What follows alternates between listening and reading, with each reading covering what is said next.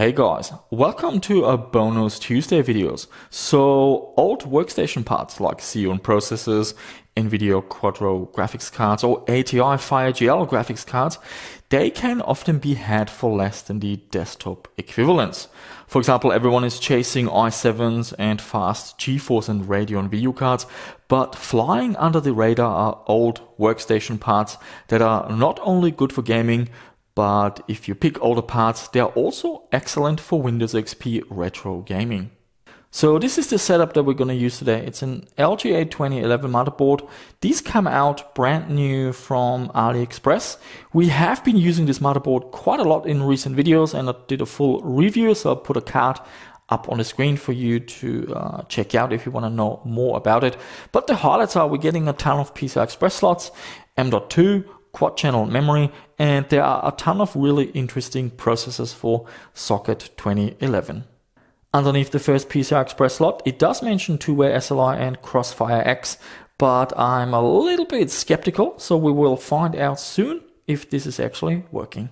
If you're looking for a fast CPU for Windows XP gaming project, Socket 2011 has you covered.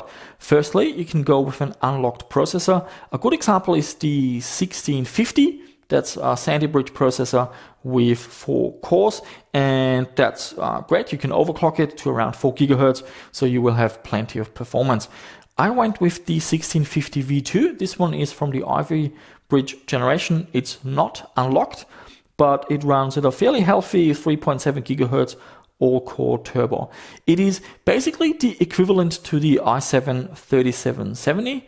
But it does have more cache. We have 10 megabytes of level 3 cache, and we also get quad channel memory with speeds, supported memory speeds up to 1866.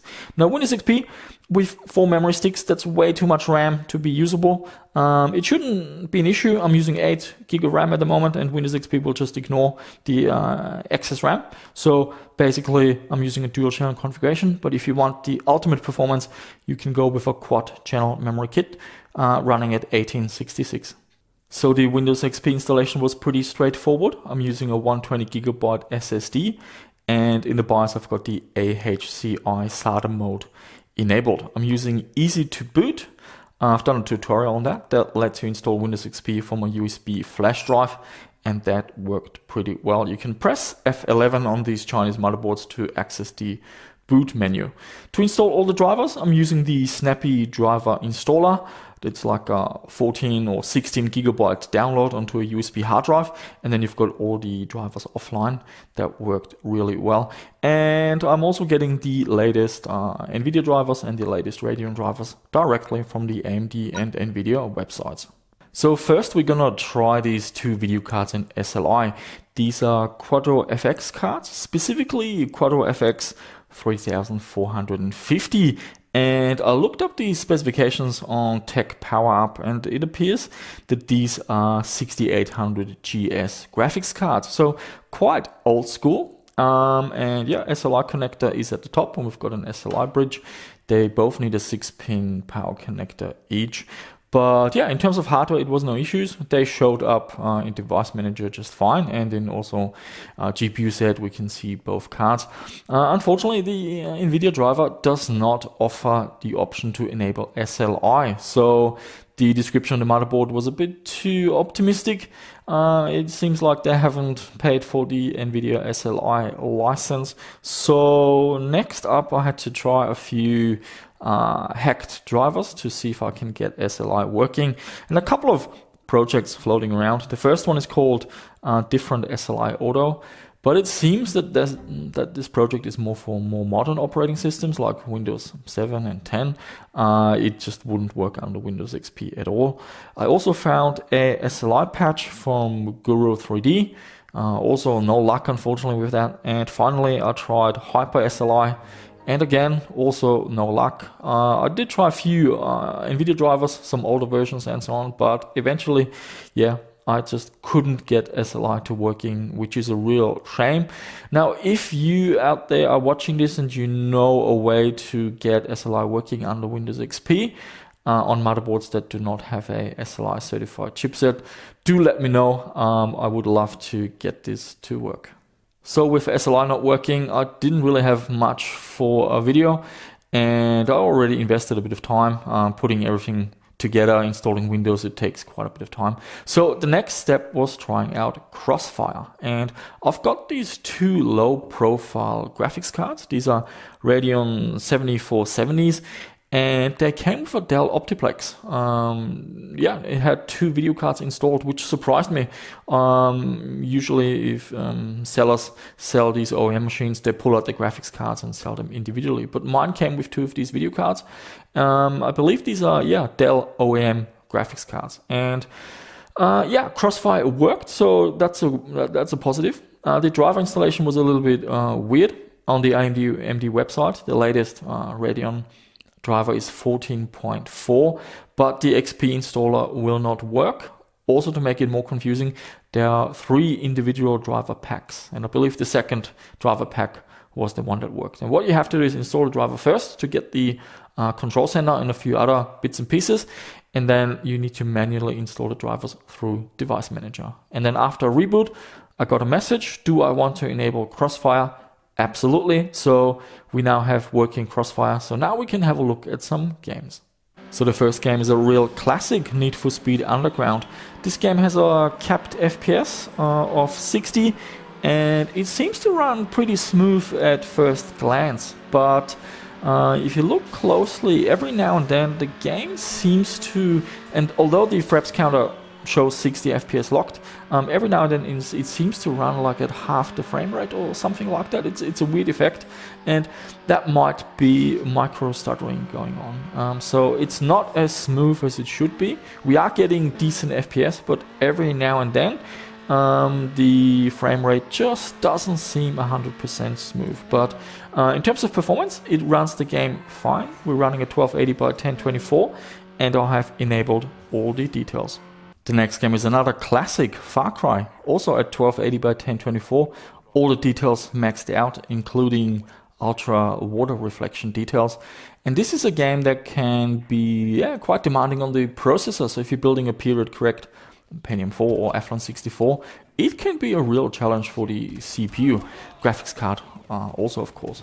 And yeah, it seems to run quite well at first. The two video cards in CrossFire configuration do a fairly good job. But as we keep playing, every now and then the performance really tanks. So not quite sure what is going on here. Very likely it's a driver issue, or maybe the two cards just run out of resources. But yeah, one moment it can be silky smooth over 60 FPS, and then the performance just really tanks below 20 FPS even. So yeah, another game where CrossFire doesn't seem to work that well with these old games. Half-Life 2 is the next game. Here I'm not noticing any issues. 1280 by 1024. All details maxed out and seems to be running silky smooth. So Half-Life 2 is also a good test for Windows XP retro gaming PCs. This is the Steam version, so it's updated and more demanding. Keep that in mind if you're comparing it with older versions. We also have Fear. This is one demanding game for Windows XP retro gaming PCs. I do remember when it came out, and I actually had to play at a fairly low resolution. It was very demanding on the video card.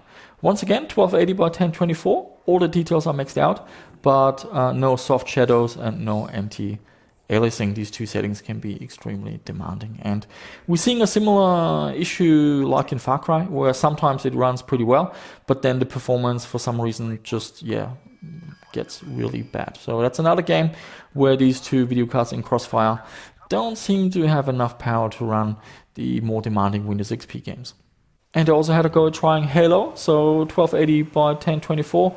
Also all the details maxed out, and this is a game that seems to be running quite well. Now this is an empty map, just me cruising around, so not the most stressful test, but yeah, it seems to be running fairly smooth. And yeah, Halo definitely is holding up nicely, and in a LAN game it's heaps of fun.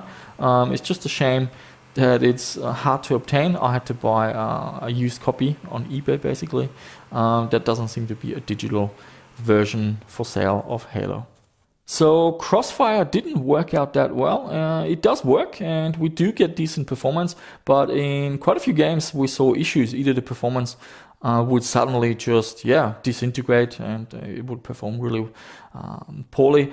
Or like in Need for Speed Underground, some kind of weird micro stuttering going on. So finally, I want to try another Radeon. This is a FireGL. It's the V7700. This is the workstation equivalent of a Radeon 3000 series. Not exactly sure which model, but Radeon 3000 for Windows XP. Plenty of power, and we can see it in the games. I only tried Far Cry, and what a difference. We're getting consistent frame rates and silky smooth. Also, all the settings are maxed out, 1280 by 1024. So it seems that with playing, building a Windows XP retro gaming PC out of workstation parts, the same principles apply. If you have a single fast card, that is usually the way to go. And CrossFire didn't work out that well. Neither did SLI. We couldn't even test it because of the lack of SLI license. Hope dies last. So I do hope that one of you has a tip for getting SLI to work on these machines under Windows XP. That would be awesome, because finding a retro motherboard that is SLI certified and has full 16x lanes in SLI, they're actually pretty hard to find, and they're not that cheap, and most of them take an Athlon 64 or a Core 2, and those are nice processors. But if you want something faster from the Sandy Bridge or Ivy Bridge processor, they're not that easy to find. So these Chinese motherboards could fill a nice little niche for people like me who want to benchmark and try old cards and push them to their limits, but also use an old operating system like Windows XP. So guys, there you have it. Using old server parts and workstation parts, you can build a nice Windows XP retro gaming PC. And now we have another option, socket LGA 2011. So I know a lot of you are building XP machines with like a Pentium 4 or socket 775, and we also have a lot of AMD projects, for example the Athlon 2 and the Phenom 2. Those are really good options. But now we have another option, old server parts on LGA 2011, and having more choice is never a bad thing. And if you look around, these workstation cards, ATI FireGL or NVIDIA Quadro, they do fly under the radar a little bit, so you should be able to get better deal compared to buying the equivalent consumer card. And that's pretty much it for this video, guys. So I shall see you soon with our Friday video, but do keep an eye out for Tuesday. Sometimes we have a bonus video like this one, and that's it. Thank you so much for watching. I shall see you soon with another one.